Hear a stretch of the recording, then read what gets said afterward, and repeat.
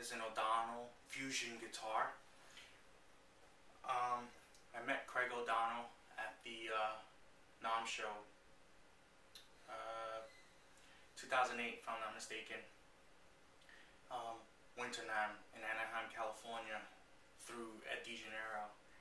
And when I saw this, I had to have it. I mean, this guitar is just absolutely unbelievably exquisite. It's got a 5A flame maple top. It's got a quilt maple top. I don't remember the exact origin, but Craig told me that this came from one of the oldest trees in Australia, and I mean, it's just unbelievable. I mean, even the cavity cover is wood. It's the same wood as the body of the guitar.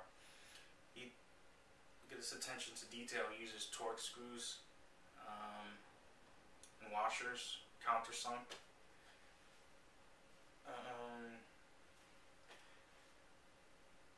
He says he does it for tone. There's only one thing, you know. I've got to take out the neck pickup in order to take out in order to tweak the neck for the truss rod.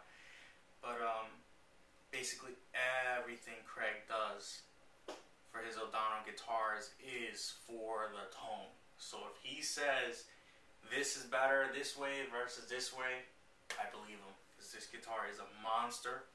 So check him out. I'm gonna put a link on this video with the correct spelling of O'Donnell. But I'll say it too. It's O'Donnell.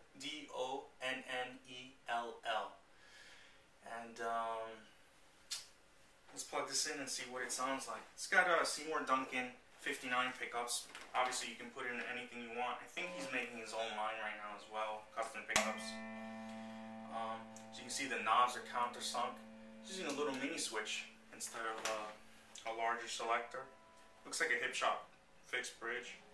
It's ebony fretboard, paua block inlays.